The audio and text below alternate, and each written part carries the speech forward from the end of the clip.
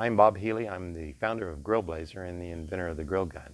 And I'm here today to teach you something about the adapter hose and how to use it correctly, and when it fouls and why it will foul, how to clear the issue. So let's start with, we have a couple of propane tanks here that I'm going to demonstrate the adapter hose and connecting to it. This is a adapter hose that is empty, it's depressurized.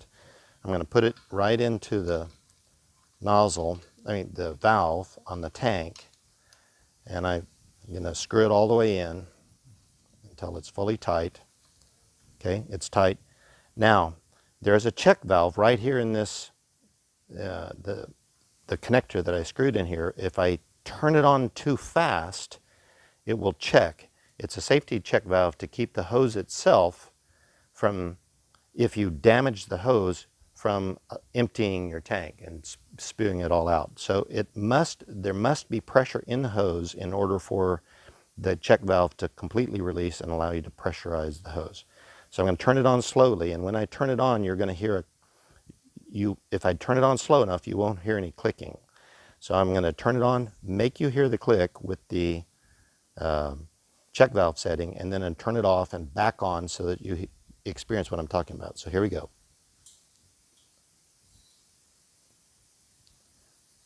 Okay, so you might not have heard that, but I heard it click a couple of times, and now the hose is fully pressurized. So now it's ready to connect to the grill gun, or in this case I have a sous vide gun that I'm going to use. But I want to demonstrate to you today why you'll have problems with the hose, if you have problems, and how to solve it. So the purpose of this video here, I'm going to put a glove on my hand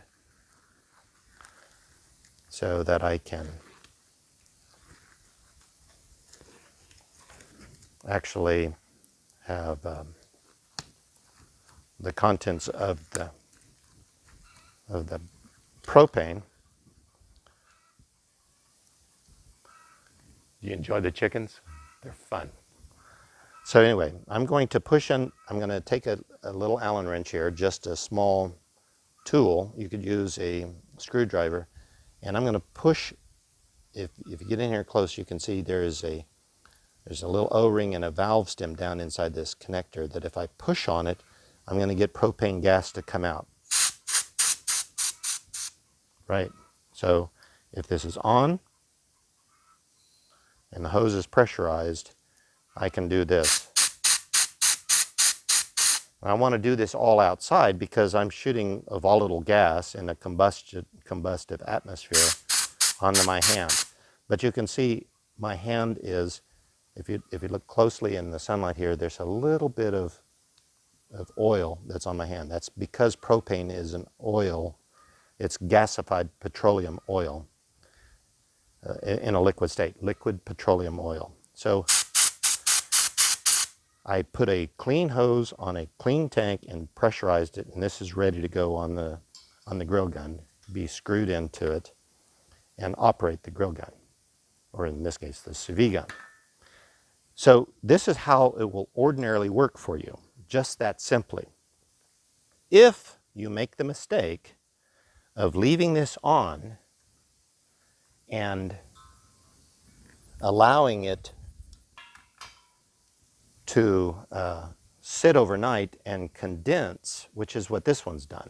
Yesterday, I turned the valve on, this is on, and I had the hose connected with it, and it was hot yesterday. There was liquid propane in the hose, gas propane in the hose, and it condensed overnight. And I'm going to show you the difference between why it's important. When you see in the instructions that I say, always empty your hose before you,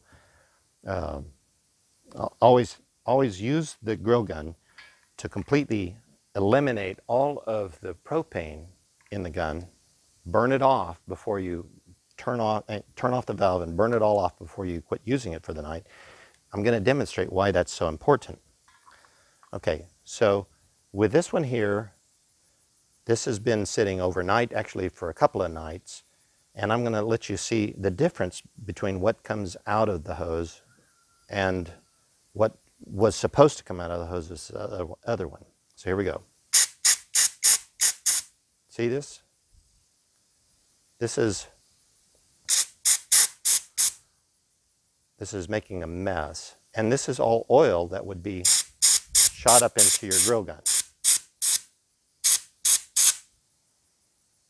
Right?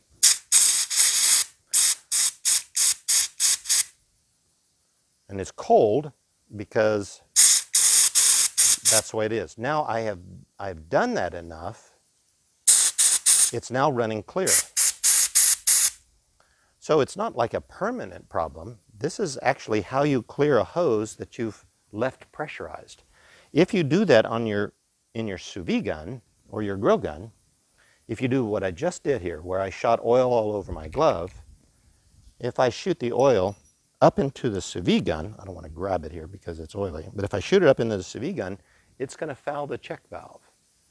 And once you foul the check valve, then you've got oil in the gun. I've actually had some of them that have been returned where it was a ton of oil that was up in the gun, and it all had to be cleared out in order to be able to be used because they didn't do what they're supposed to do. Whenever this is now safe to use because I've cleared the oil out of it. And if I screw it on the sous vide gun now and turn on the gas,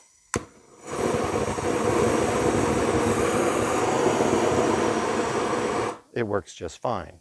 So if you have a problem where you've shot oil up into the gun because you've used it incorrectly, that's what causes it. It gets this oil up in the hose because it was left overnight, over repeated nights, pressurized instead of using it and depressurizing it every time.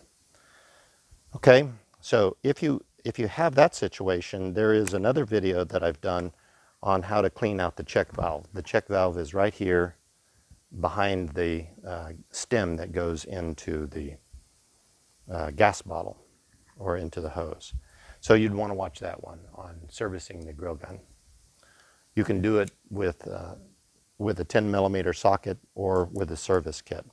But that's how you would, this is, if you improperly use the hose and if you shoot oil up into the gun accordingly, then it's not going to operate correctly. It'll be sensitive, it will work partially, but you really need to clean the check valve if that ever happens to you. So I hope this video has been helpful, and I appreciate your paying attention. Thank you.